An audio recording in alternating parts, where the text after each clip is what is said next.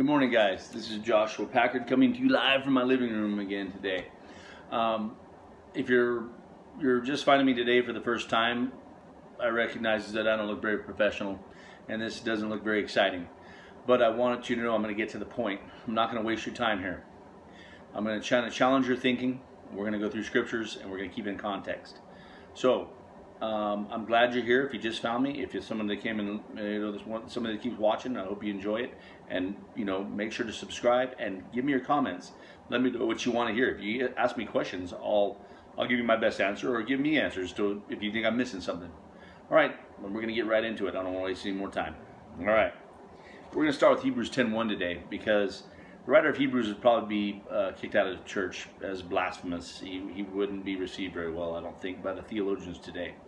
So, and you'll see why here in a minute. For the law, having a shadow of the good things to come, and not the very image of the things, can never, with those sacrifices which they offered year by year continually, make the comers thereunto perfect. For then would they not have ceased to be offered, because that the worshippers, once purged, should have no more conscience of sins. We'll stop right there. First of all, I want to key in on this. There was a perfect sacrifice made. The law wasn't able. Jesus' perfect sacrifice has now purged your conscience. You should not have guilt or conscience of sins. Regardless of what anybody tells you, you're not a sinner anymore. Just quit obeying your sins. Quit even looking at them.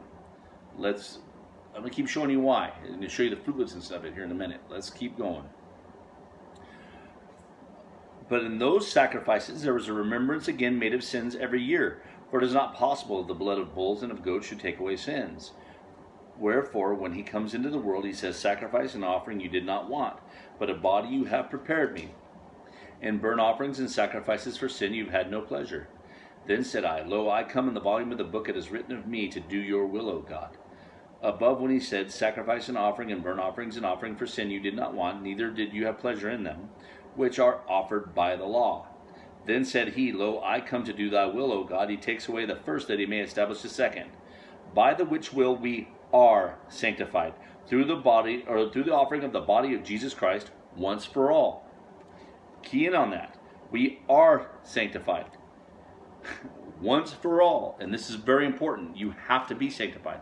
There is not a process of sanctification.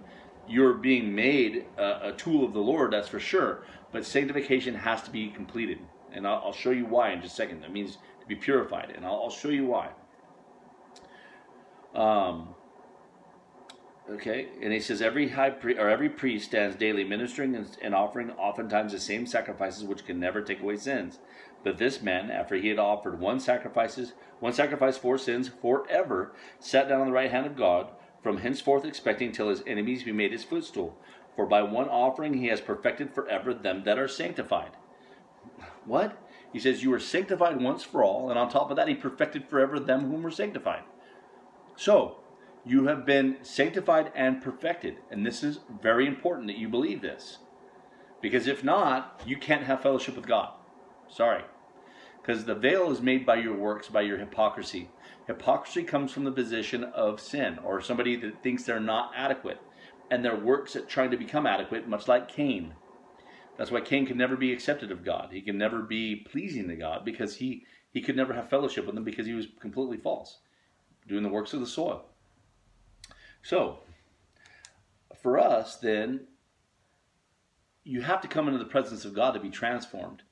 Outside of the presence of God, you're conforming to your own idea of what righteousness is. Inside of the presence of God, you're being transformed by the renewing of your mind. If you're conscious of anything against you, you will not come into the presence of God, because you can't. Only the truth can be in God's presence. Only those that are naked and without shame can be before God. And it's not because he won't accept you, because he has. He proved it on the cross. And by this one offering forever, by which he sanctified you and perfected you. All past tense, by the way.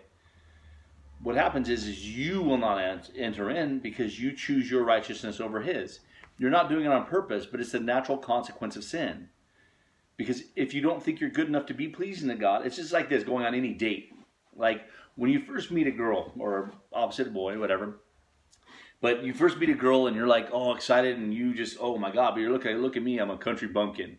And this girl, she's got class and sophistication. So, you know what, I'm going to try to dress a little bit nicer, and I'm going to, you know, try to use big words when I'm around this girl in order to try to, you know, make myself fit in with her, well, which is good, and she might enjoy that. However, you can only hold up the facade for a while. But while you're in that facade, you cannot at all fellowship with her. You can't. She can never get to know you because you're fake from the beginning.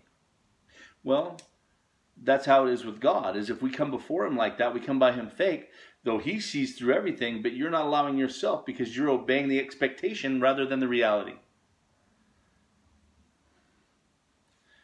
So, I'm here today to tell you that Christ has sanctified you and perfected you forever for the purpose of you having the boldness to come before God without fear. Right now. Not only has He made the way, He's commanded you enter. Because that's the only way you're not denying His sacrifice. Because if you're still working for sins in your law and all the good righteous works of being a Christian, I mean Christian with a, you know, quotation, but if you're still working to do these things, in your mind you're still condemned. If you're still condemned, that means you have not, though you confess Jesus might be your Savior, you have not appropriated His sacrifice. You have not received it and obeyed it and said thank you. So, now the end of this is, now what kind of Christian works do we have to do if we're not supposed to go around and doing Christian works? Well, what you're going to go out and do is you're going to go ahead and be the truth. You're not going to be concerned about your outward works, whether or not people accept you and say, oh, this is a man of God or not, because you're going to be condemned on all sides. It doesn't matter. You'll never please anyone.